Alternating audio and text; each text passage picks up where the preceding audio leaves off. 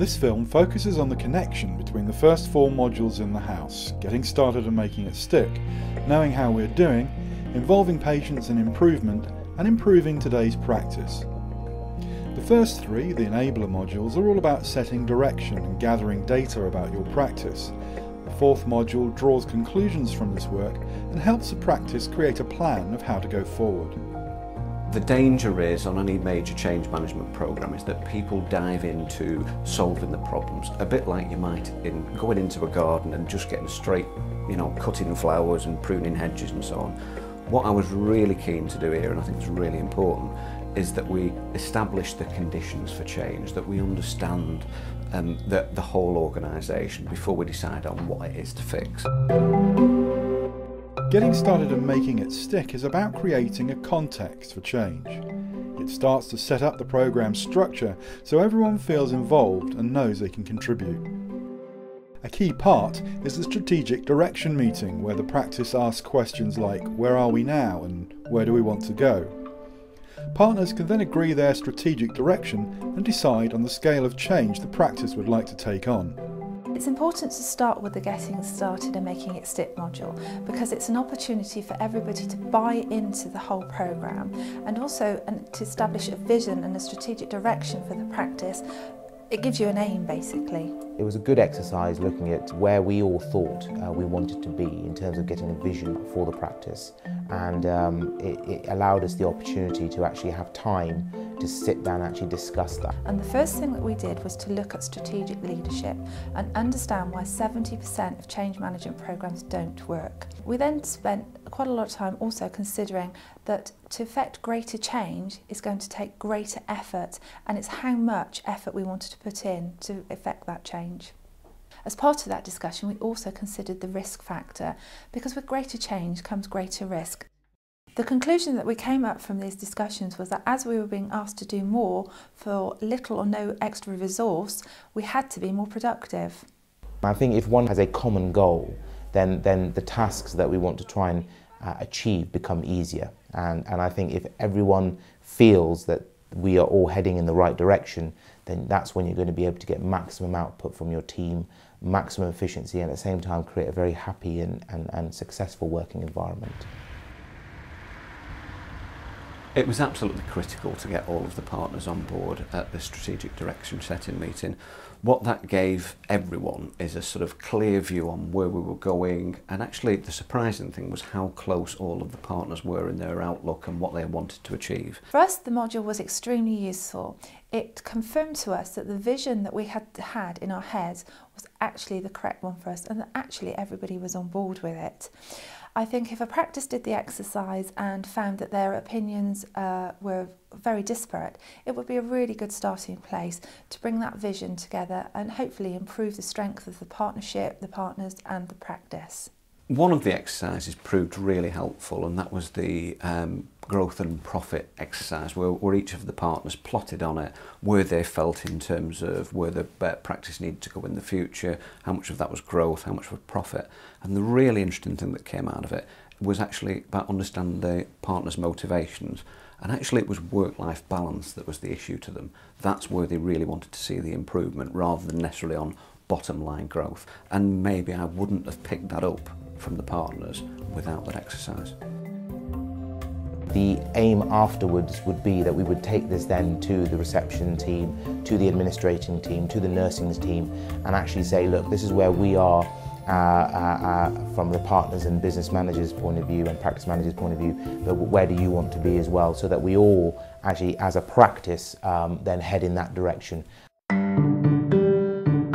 Knowing how we're doing asks the question, where are we now? This module provides simple diagnostic tools to help the practice team move beyond assumptions and opinion to come up with some measurable facts. From a personal point of view, it wasn't very difficult to collect the data, but that's actually because it was my staff that were involved in collecting that data, and that's the beauty of the programme. You're not alone in this improvement activity. It's about engaging and involving other people in that work. There's 7 key questions that I think every practice needs to ask themselves, and this module just helps you to gather the evidence on every single one of those. It's nothing that will come as a surprise to practices. It tells you how to gather information, what your patients are saying about you, how your staff feel, about your referral rates, prescribing, all sorts of issues around good practice. Productive general practice is not only good for patient care and for practice teams, it also benefits the environment and the sustainability agenda. For example, improving efficiency, practice can save on paper, on heating costs, or using telephone consultations in preference to face-to-face consultation can save on transport costs for patients. The data was collected in two separate areas. One was split into the doctors and nurses, they had a separate sheet, and the other one was the receptionists were collecting data from the patients phoning up for appointments and also the face-to-face contact. The surprise is that if you go looking for information, it is there, although every day we don't generally see it. For example, part of my tasks was to look at the practice profile, and it surprised me how easy that was to find in the data that's already collected within the practice. By using the Knowing How You're Doing analysis tool, it meant that all the data that we collected, we just entered it onto the computer did all the work for us, it actually did all the graphs, I just printed them out, put them in laminated, and there's my display.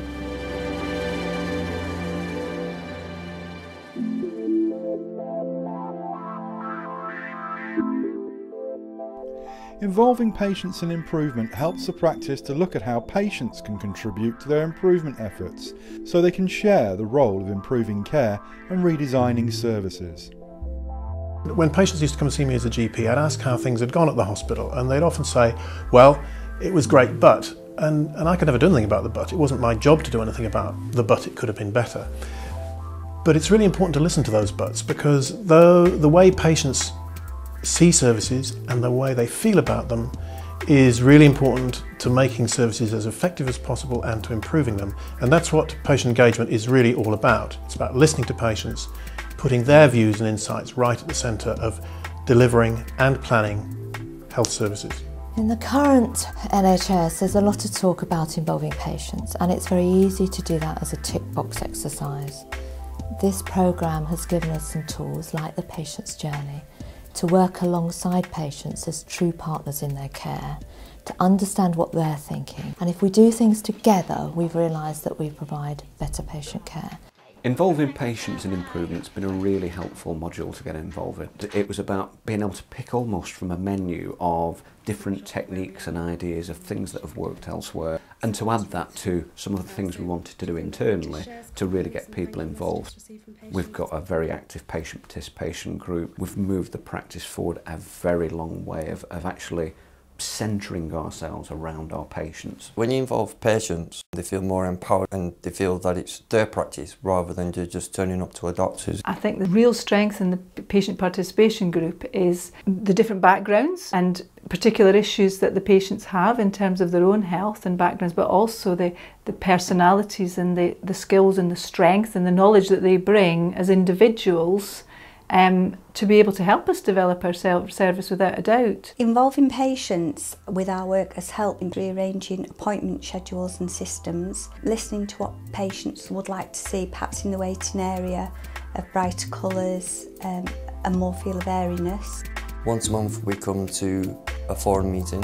They came to the meetings and said, you know, like, these are the colour schemes that we like, you know, this is what we want to do. Do you agree with it? Do you think it's right? Do you think it's going to benefit? Everything with regards now to the practice, the brochure, the website, even the uniform, everything's like a turquoise colour. It's uplifting. Everybody's got a smile on their face and people don't mind waiting in the waiting room. As well as the more traditional methods of paper-based surveys and face-to-face patient participation groups, many practices are now starting to consider bringing into the mix more recent technology, such as online and mobile. The PPG have an online forum where patients are invited to come and look and also get involved. That's really good because people can see what we're talking about, what's happening at the practice, because there's a lot more news goes on there than onto the website. And it keeps people a lot more up to date. Working with technology doesn't always mean financial investment, and there are several systems already set up which practices can become involved in. If people want to get involved in this new way of doing things, then The first port of call is something like NHS Choices, which will be familiar to many GPs and practices because you're already up there and people are already passing comments about you. Have a look at sites like I Want Great Care and Patient Opinion, see what's happening on there, and you'll see a whole range of new conversations that are happening transparently and in public, which all help to focus patient insights and turn them into better services.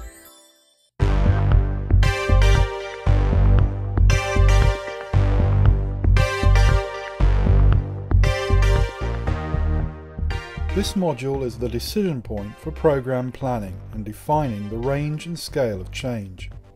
Through 3 separate workshops, it brings together the strategic and practice goals agreed in getting started and making it stick, with the data collected in knowing how we are doing, and the involvement culture temperature check completed for involving patients in improvement.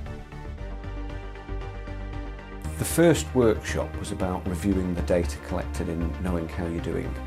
And for us it was critically important that every member of the practice was involved in that, because that sends such a powerful message about how we value everyone's contributions and different perspectives. It allowed us to have some protective time during surgery to actually have the whole practice team involved in looking at the data that had been collated, from patient experience to waiting times to referral rates. The Improving Today's Practice workshop was a very dramatic and visual presentation of data. You could see it all stretched out before you. We were divided into groups, which allowed us to bond again with all members of the team, and we were asked specific questions about how the data made us feel, where we thought improvements could be made, and we then had a dot exercise where we were able to actually highlight individually what we thought was important for the practice. The dot exercise is about each member of staff going around with a series of dots to identify the areas of greatest pain, the biggest opportunities, perhaps areas that need to be celebrated. It was a levelling exercise in that general practice tends to be a little bit hierarchical, and each element of a practice is actually vital to the working of that practice. And so to have everybody able to make an equal input is important in changing the practice throughout its functions. The first thing it showed was that different things mattered to different groups. I think the other thing is just how much common ground there was between those groups. Another really powerful thing for me was the involvement of some of the members of the patient participation group. I thought it was really great to see them there, and it felt that we were really working more outwardly. It was great to be able to look at the charts and the ways the data were presented. It was a great opportunity for all of us to come together, talk about the implications these findings may have, and it really created a positive feeling and some desire to move forward from this.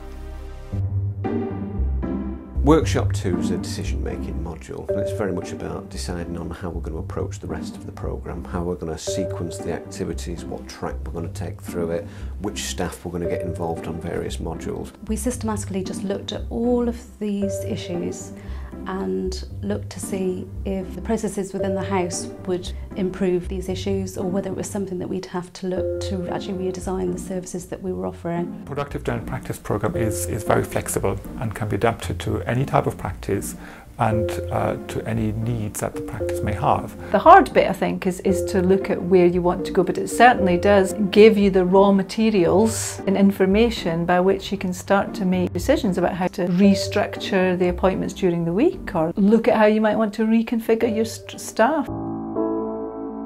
Workshop 3 is about planning the implementation of the remaining modules, and I'm really keen as a practice that we involve every member of staff here, but it's not just me that's keen in that.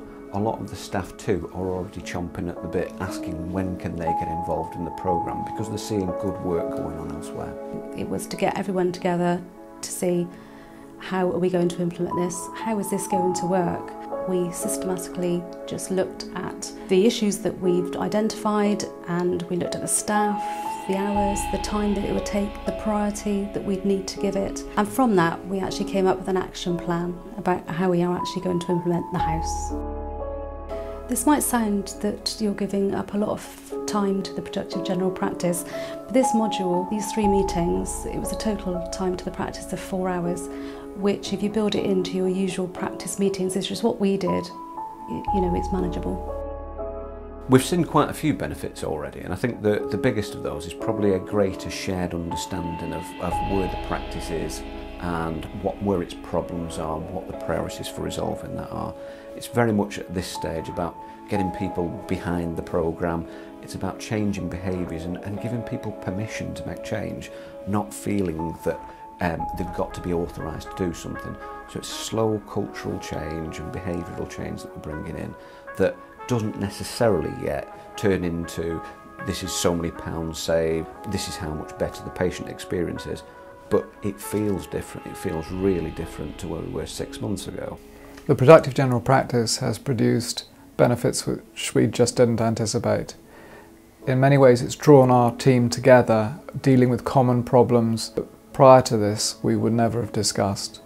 And the global overview of issues that it has helped drive has changed the way we think permanently.